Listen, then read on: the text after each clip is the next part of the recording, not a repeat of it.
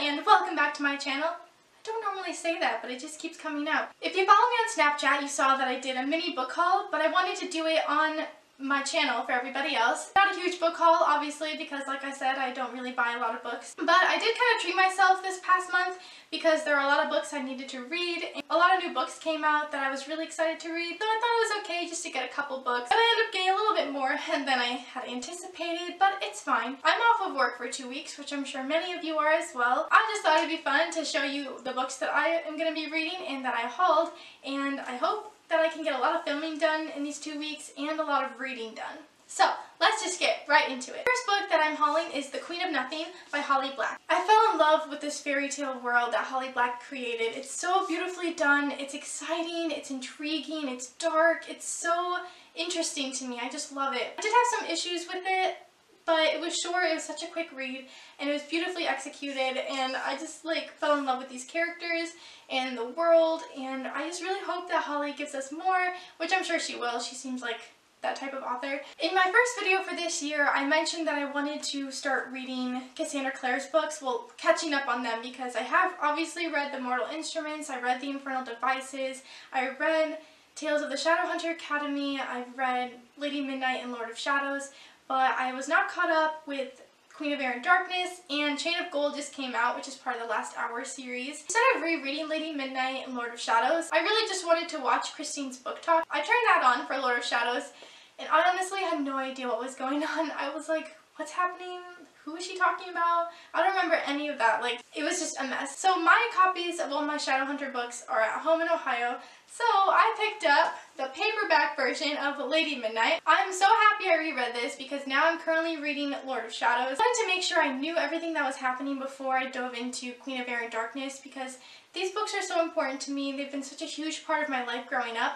So I just wanted to make sure I was fully in it and knew what was happening and who everybody was. So that's why I got Lady Midnight.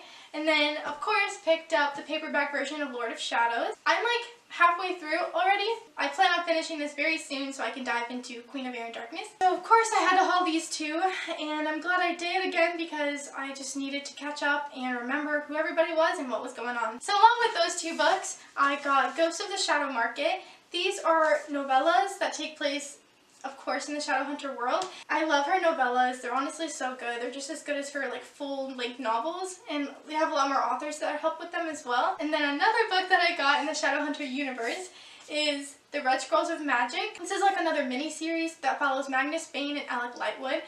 There's just so many books in the Shadowhunter world, and rereading Lady Midnight and Lord of Shadows made me remember just how much the world means to me and how much time I've spent in there. It's just amazing. I just can't express it enough. The Mortal Instruments, The Infernal Devices. I love Cassie Clare's writing, and I highly recommend reading that series if you haven't because it's so good. And honestly, I kind of need to talk about what order to read them in, so maybe I'll do that in another video because there are a lot of videos out there where they talk about it, but in my opinion, I have my own way of reading them. I'm not really sure. Anyway, back to hauling books. The last book that I got in the Shadowhunter universe is Chain of Gold. This is the first book in the Last Hour series. We get a whole new set of characters in this, but also I'm sure a lot of our old favorites are going to be in here as well. It takes place in London, which is exciting because that's where Tessa and Will and Jem live, and it's just, oh, I'm so excited. I'm not sure what time it takes place in, but I know it's after the Infernal Devices.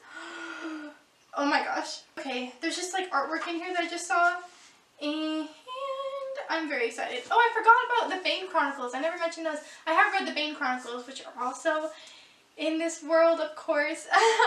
But yeah, so I'm excited to read Chain of Gold. I think it'll be absolutely as magical as the rest of the series. And the last book that I'm hauling for you is not in the Shadowhunter universe, but it is Crescent City, which is the first book in the... So it's House of Earth and Blood.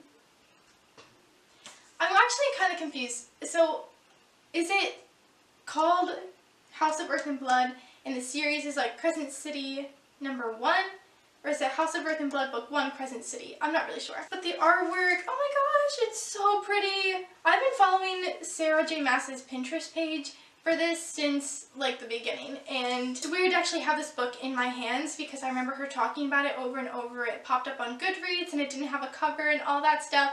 So I'm excited to read this. It is her first, I think it's adult high fantasy, and I know for a fact there's going to be a lot of romance. I've already seen a lot of tweets about it, and people are like hating on her for the smut.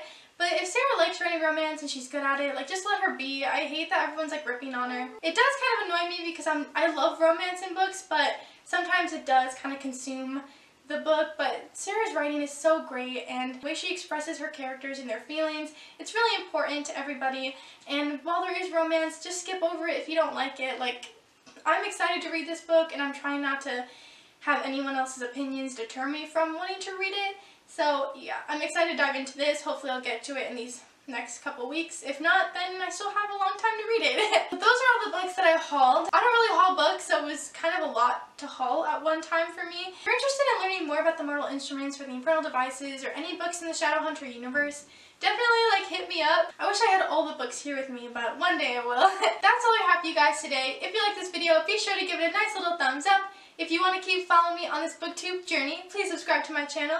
You can follow me on Twitter and Instagram at ErikaAGobble. Thank you guys so much for watching. I'll see you soon with another video. Bye!